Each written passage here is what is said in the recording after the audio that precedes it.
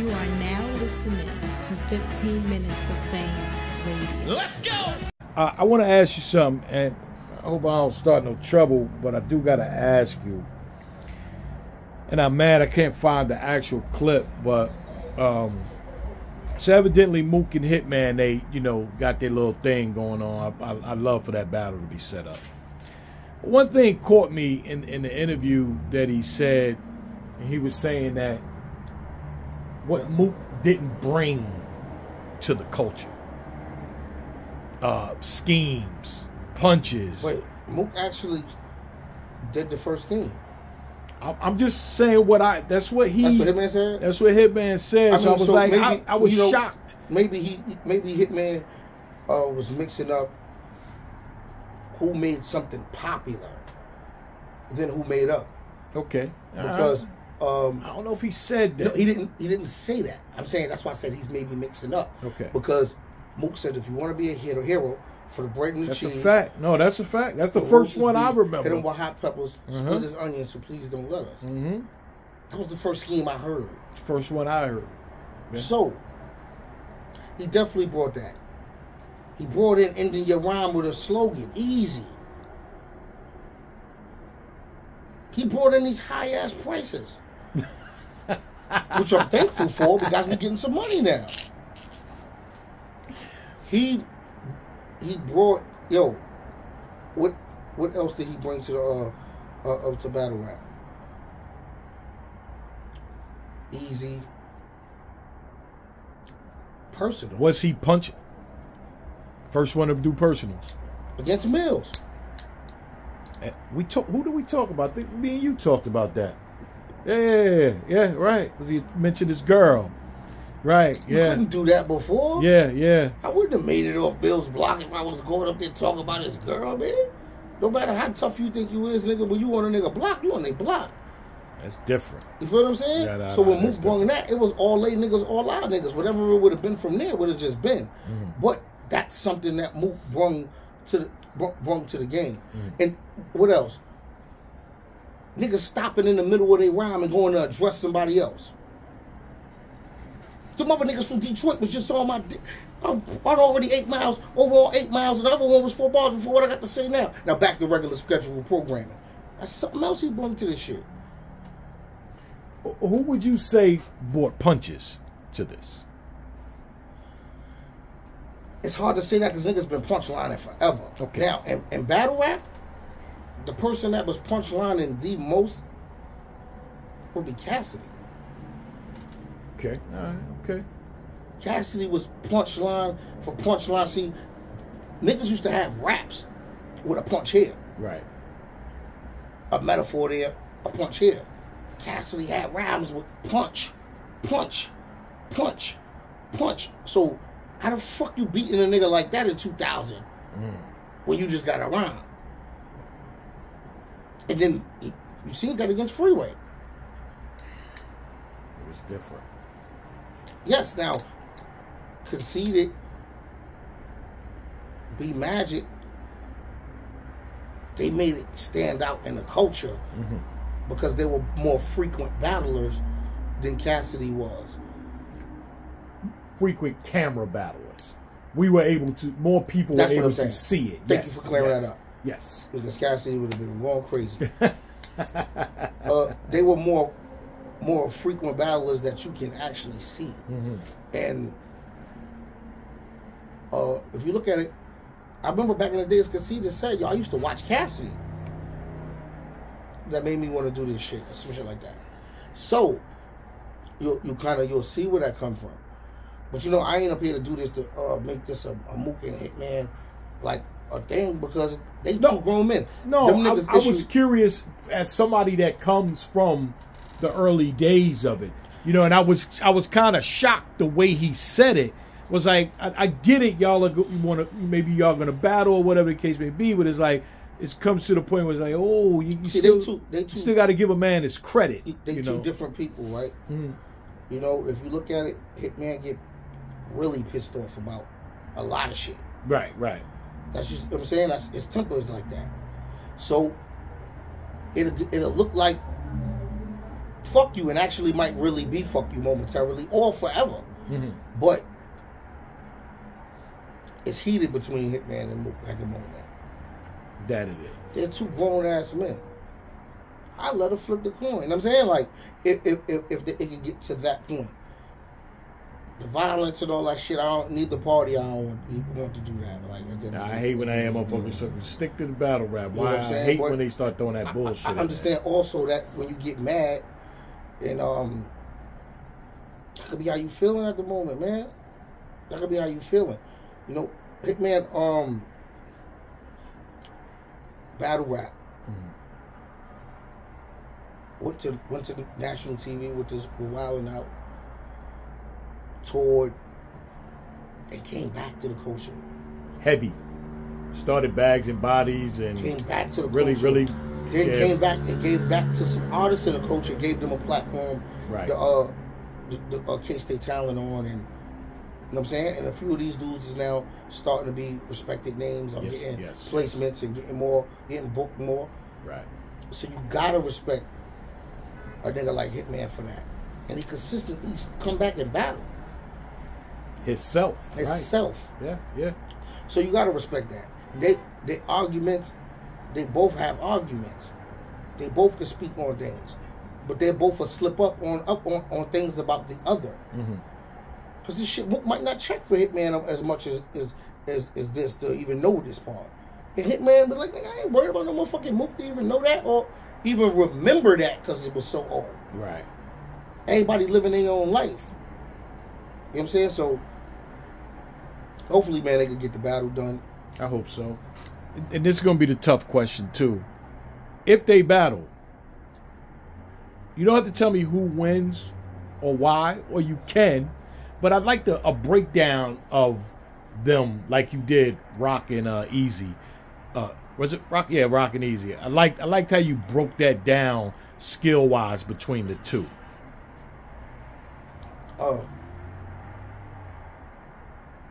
You know me, I think Mook is a little more lyrically inclined. More lyrical, okay. I think Mook more lyrically inclined. I feel Mook's substance is real different.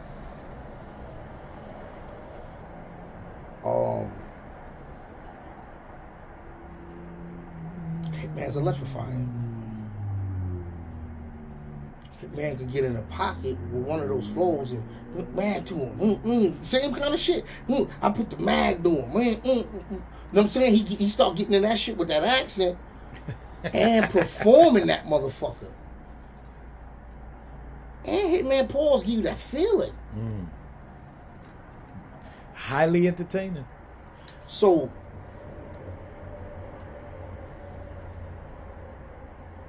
Hitman gonna have to be lyrical. Hitman gonna have to be more lyrical. But more lyrical than he's ever been, or just more lyrical? More lyrical than he ever been. Okay. But gonna have to be more entertaining than he ever been. Now he was just in front of Twerk, which is electrifying also. Yes. But you don't have the fan base of a Hitman Holla. It's people that might not know one of us, but they know him from Wildin' Out, so they already familiar with being a fan of him. So he's gonna have more of a shot of catching a second win if he needed it. Because they want to give him a chance. They know him. This is Hitman Holla. Stage or volume. Does it matter for either one of them? I think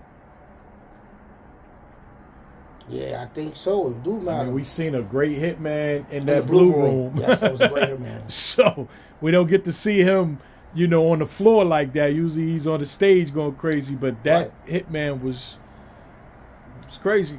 He gonna have to be like that if they're gonna do it in a small room. See, Mook know how to make a small room so personal. It wouldn't be about who's in the room about the camera is going to be you and Mook. He's going to get next to you and irritate you with this lyrical shit, with facts.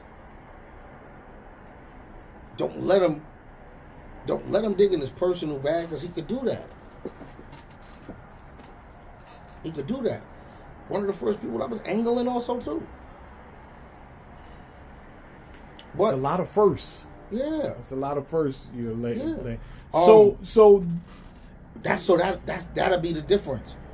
It's gonna be what you because that's gonna be a dog fight. So now some people might be like, performance. There's different kind of performances. Mm-hmm. There's performing for the people performance, and then there's performing to make your opponent feel like I'm losing.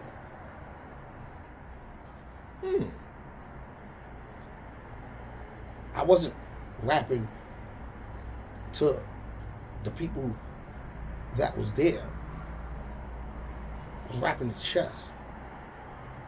I was just so good, I know how to keep everybody else in it. If I see you drifting off, I might say, yo, Mills. This is all strategy to... I've never heard that before, and you're so right. Sometimes, I mean, I don't know who else does that, but yeah, sometimes it's better to perform to your opponent opposed to worrying about performing for the crowd, because that's how you. But throw you your performing opponent for your off. opponent, what you got to remember is there's a camera there. Right. So you got to position yourself where the camera can see you performing to your opponent. Right. Now everybody's satisfied. It ain't about... Sounded like it might have been a pause somewhere in there, but go ahead. Pause. Pause. But go ahead. I'm from Holla, brother. I'd rather pause it than not pause it. In fact, as I said, I think it might have been a pause in there, performing and whatever. So, but go. My bad. Threw me off for a second. I'm sorry. We're talking about performing for your opponent or performing for the audience. Because, boom, I'm rapping to you. I want you to know I'm fucking you up. I'm not looking for this camera. Mm-hmm. But if I so happen to see it, I'm gonna position or do a move towards where the camera is at. Mm-hmm. And not even give it a look. Niggas looking, he don't give a fuck about that. He fucking this nigga up. He don't care about none of that shit. But this is all a part of knowing the ring. So is that, can you say one of those is Mook and the other one is Hitman? Like Hitman is the crowd performer and Mook is the battle rap? Hitman is the crowd performer, but Hitman is the small room nigga too. Okay, all right. And I'll say Mook is more of the small room, the small room kind of dude. But then you seen him against Geechee on the big stage. So it's Geechee and Twerk, so yeah. It's hard to I left that out. Mm-hmm. It's hard to take that away. Yes, Hitman is definitely more entertaining. Okay. Straight up and down. Yes, Mook is definitely more lyrical. This shit gonna come down to who you believe the most. It's gonna come down to whoever ain't being extra.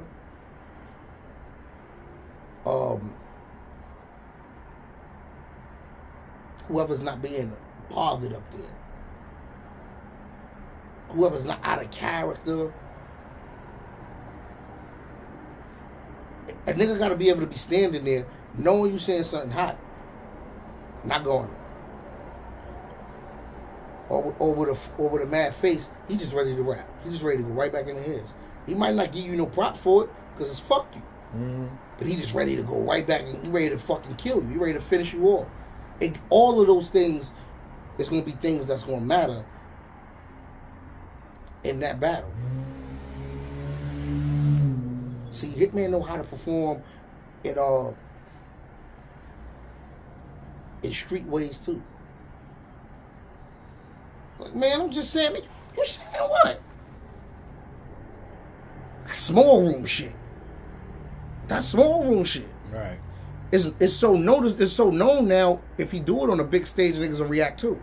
But him saying shit like that in a small room too, balling his fists up, and it's gonna be like, yo, that shit gonna look like, yo. It's, you know, some of these battles is pause. It's crazy. Some of these battles, I'm gonna say it different. Some of these battles is flag football, and some of these battles is the NFL. It's tackle. And that's what that'll be. Yeah, that ain't no flag football. That ain't no flag football. Nah. The niggas ain't getting up there to say nothing nice. At the moment, they don't even like each other. Mm-hmm. Right now, they do not like each other at all. You know where that shit put me at? Like, what the fuck? Hitman like my bro. That's my bro. Fuck that like. That is my bro. Right. This is my fucking family. You feel what I'm saying? So, that shit is weird. But what I did learn, through trial and tribulations, through making mistakes in this culture, is sometimes you gotta let men be men. All the time, you gotta let men be. Yeah, because it was times that, you know, you could be loyal by default. You could be you